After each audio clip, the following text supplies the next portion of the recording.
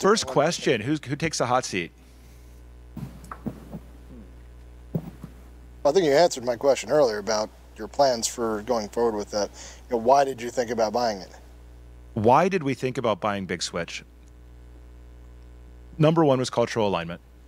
It's a team that we had tremendous respect for the work they've done. They looked at the market differently than we did. And some days you look at problems like this and you're like, do I want to buy a company which has 100 and some people that think exactly like we do about some things? Certainly. Quality, how they take care of their customers, what their core principles are. But they had some very different points of view about SDN and systems architectures and the type of problems they were solving. Those complement us very well. I think they make us better. When we sit in a room, someone said earlier today, if I'm sitting in a room with 3 other people and they all agree with me, it was probably a waste of time. And so having people with a different point of view and a different perspective will make us a better company for our clients. Anybody else? I really like the technical fit, technical architecture, the state orientation, the idea of having all of the state in one place, then associate with the devices, and then affect policy change, configuration change, behavior change through state updates. Is just a very good fit for the same architecture as CloudVision, same architecture as EOS internally, and also the MWM Mobile Wireless Manager for Mojo. All share those architectural principles. That was important to me, that we have that kind of coherence around the architectural vision. And I think we alluded to it in one of the earlier slides, but from a product perspective, Arista had this dance functionality, the TAPAG use cases. We were leveraging the common infrastructure, the common platforms, common EOS, but what we had really been doing was kind of building features that were a little bit more focused. We were taking advantage of hardware PTP and the density of our systems and these sort of things. We didn't take it to the second and third phase of what you really need for a monitoring solution. And so to take this idea that the big monitoring fabric type approach and just basically plug it in to our universal cloud network and all of our products, as Prashant showed, is a huge win in terms of the build versus buy. I mean, it's taken a long time to build out what the Big Switch team has built. I have a question. A lot of discussion has happened around the monitoring capabilities of Big Switch, but they also have the SDN controller, and they are known for the open flow. So I want to ask generally, maybe from the Big Switch, is that have you seen the market traction for the open flow, success stories with the customers? How, because it's been, some people say that open flow has failed. We want to hear from you, basically. Well, open flow. 7 years ago, I believe 6 years ago, 2013, February, we had this session. And OpenFlow was hot. And I opened my big mouth. I was there. Do you remember? I was there. Do you remember? I do. And I had said, OpenFlow is fantasy. Is what? Is fantasy. Okay. Because if you're a networking professional, you could see all the issues it would have running a production, scalable, resilient network, right?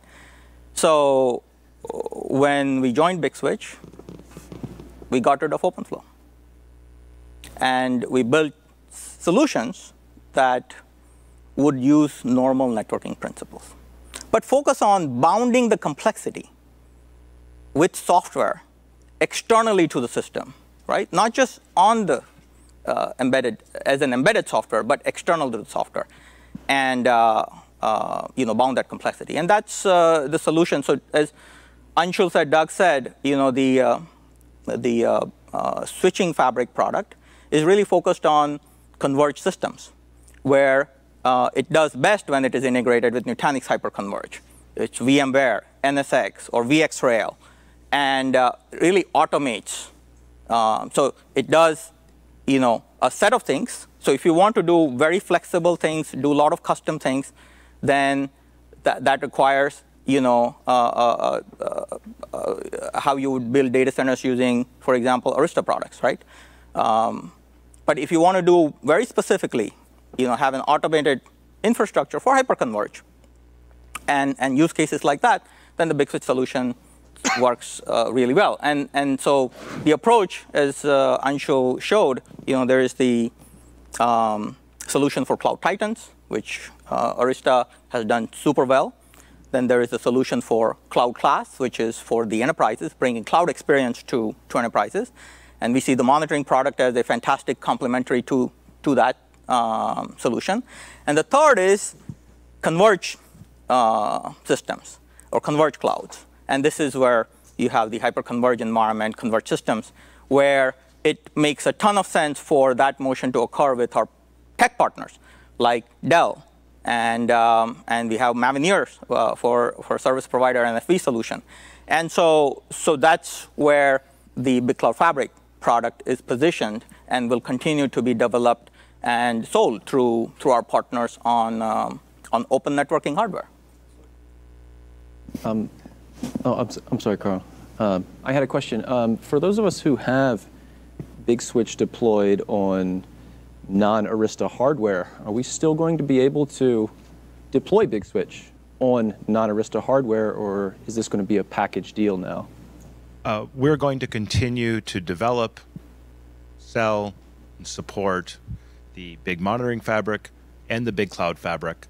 We're going to continue to support the hardware partners we've supported to date on it. We're going to continue to support the same distributors and resellers and OEMs that have been getting it to market. We're going to continue to support them as well. So if you're an existing Big Switch customer, please stay an existing Big Switch customer. Absolutely. I want to add to that we sell EOS on non-Arista hardware as well.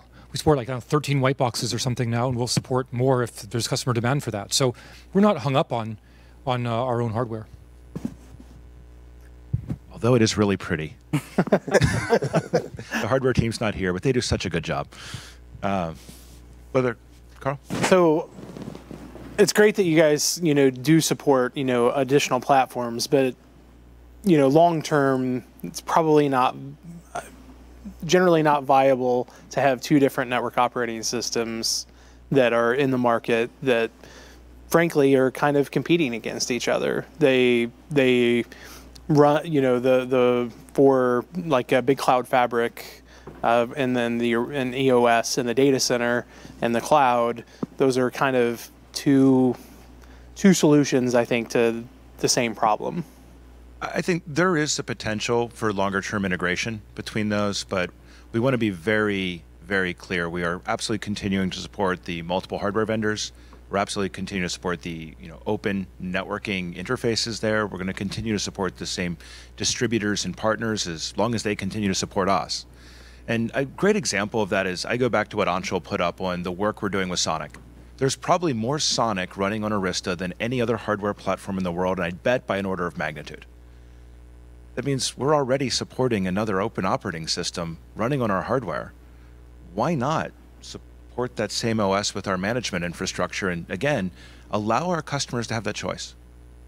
If we are the company that tries to lock our customers in, bluntly, we're doing what our competition does.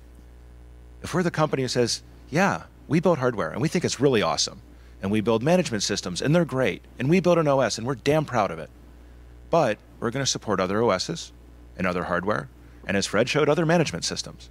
We've talked about multiple OSs, multiple management systems, and multiple hardware up here today.